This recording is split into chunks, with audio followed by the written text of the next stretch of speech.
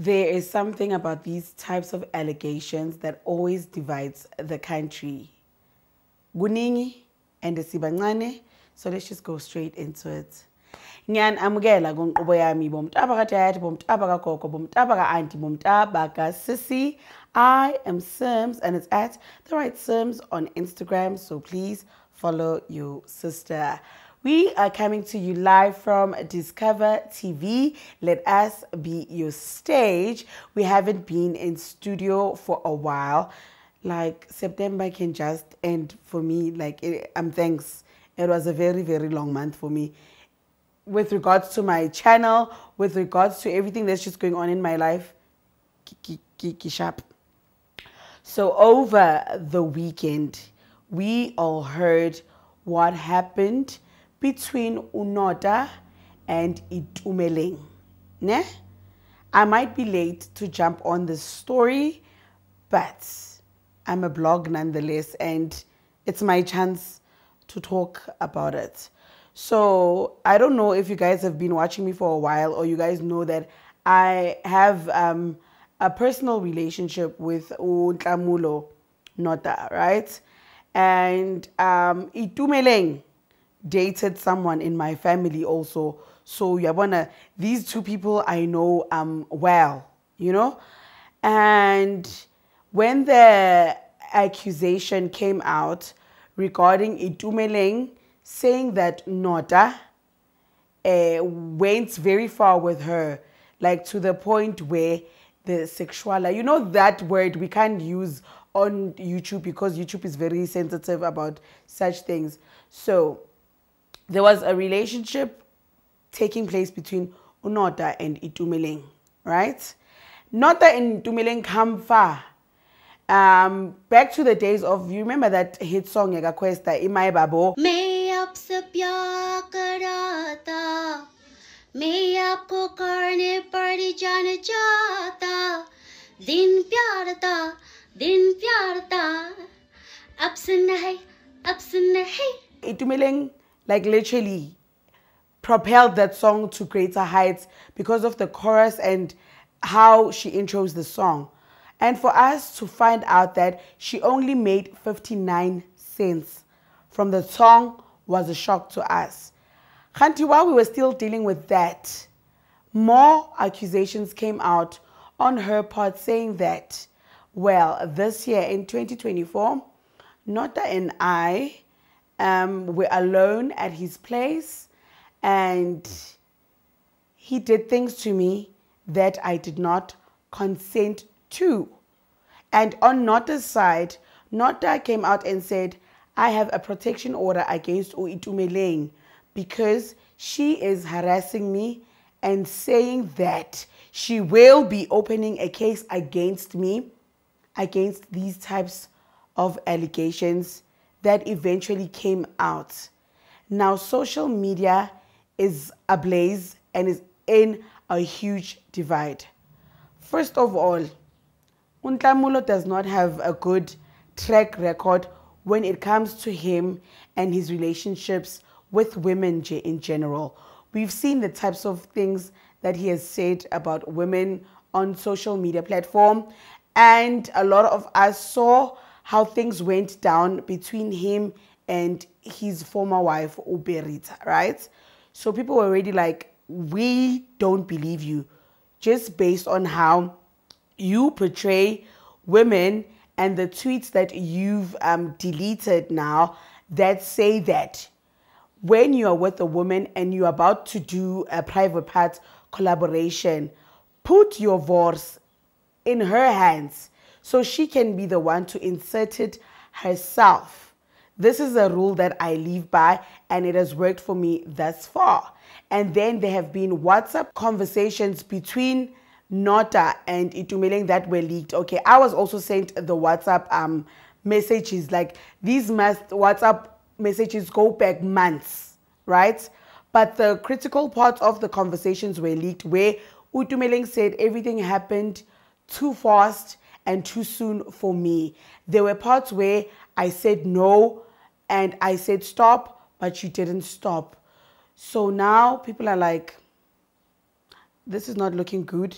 these guys, one thing about these allegations, once they come out, there's always a divide in this country, and I don't understand. At this point in time, the men and the women on different fences. Nota, Butwami, the law must take its course.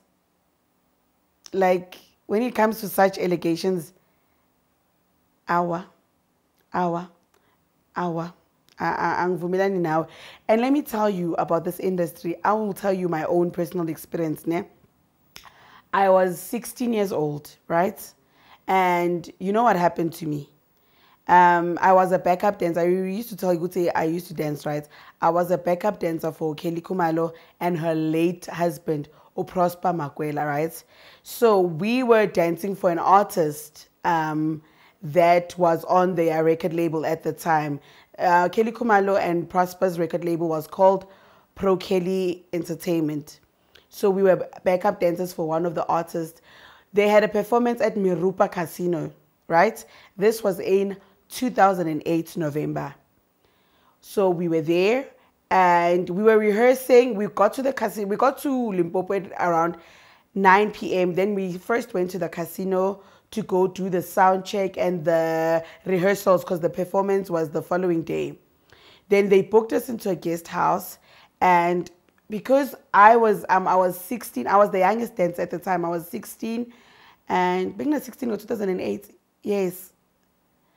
And Rose and Zintle were also part of the group. There were three of us. They were both 18, no Rose, no Zintle. I was the only 16-year-old there. And then we had our dance teacher, Omemtlantla. So they booked us into this guest house, right? And everyone, Prosper, everyone was there. Kelly's dancers, there were a few guys there. Everyone was older. Like obviously people were drinking, people were chilling. We had just come from rehearsing and people were just having a good time. Threesome was still a group because they were also performing. Koyo, Jeff, and Amstel, right? And then Kelly and Prosper had their own room. Obviously, they were our big bosses. They had their own room. And then, guys, the story. Fine. After we were in our room, we put our bags down. And then there was a games room in that guest house where there was snooker. People were drinking, having fun. So then, thank goodness for the teacher that we had, Umemtlatla. She was so protective over us. And I can understand why in this industry, right? We are young. We are impressionable. You are around a bunch of celebrities. I was in awe half the time. Like, I couldn't believe, like, what was happening. You know, like, these are people I watch on TV. And they are now here with me, treating me like I'm one of their peers, you know. There was this gent with Prosper in the games room. So me and Rose were taking a tour of the guest house because we were so excited. Like, we were going room by room, seeing who's sleeping here, who's sleeping here. Then we ended up at the games room where there was the snooker and people were drinking. We got there, it was Prosper and this other gent. As soon as we got in there, they were like, hey girls, oh, we saw you in the bus at the garage. Are you guys okay? Are you guys having a good time? We're like, yeah. And then they started asking us questions like, how old are you? I'm like, I'm 16. Rose like, I'm 18. They're like, oh, anything past 12 is lunch. You know, those comments. And then next thing, Prosper is standing at the door like, why are you at the door? You know, because now we could hear our teacher's voice calling us in the corridor. Because she's like, Simpiwe, Rose, she can't find us anyway. Oh, Prosper is standing there by the door. Can you believe I was wearing a strap thing? Prosper started doing this to my thing. Like, wanting to put his hands down my boobs, right? As I'm like trying to figure out why is this man touching me like this, I look back, Rose, the other guy is trying to also touch you, Rose, you know? And then my teacher like was banging the door down because I kept saying, ma'am, I'm here, like, ma'am. So Prosper is in between me and my teacher outside of the door. Fine, she managed to get us out of the room, ne? And then Prosper was like, and then he did this like, you know, because he was married to Kelly at the time and he kept doing this. And I was like, as soon as I got out, like, I didn't realize what was going on, like, and I didn't even take it seriously. That's how insane it was. As soon as we told our dance teacher what happened, she was livid, okay? And then you know what the thing was? They were like, why were you there? Why did you go to that room? Why didn't you try to leave? It was now our fault that how did we put ourselves in that situation? And when you hear the stories, I can tell you stories for days. I can tell you situations for weeks. When it comes to women in this industry, we are not protected. It's always going to be your fault. Why were you dressed like that? Why did you drink his drink? Why? It's always us. It's always us. It's never them. It's always us. So when it comes to these types of allegations, I do not take them lightly, and I always want the law to prevail. But unfortunately, because money always wins, you will see how the story is going to play out. I won't say much, but you're going to see how the story is going to play out. We are going to have another Lady Zama situation. We are going to have another you put yourself in that situation type of story. Just watch. I don't want to speak more because like Nyaziz or Gutiazin, my mind is just there. So I'm going to leave this video here and we can talk more about it in the comment section down below. I will see you on the next one. Bye. Yo!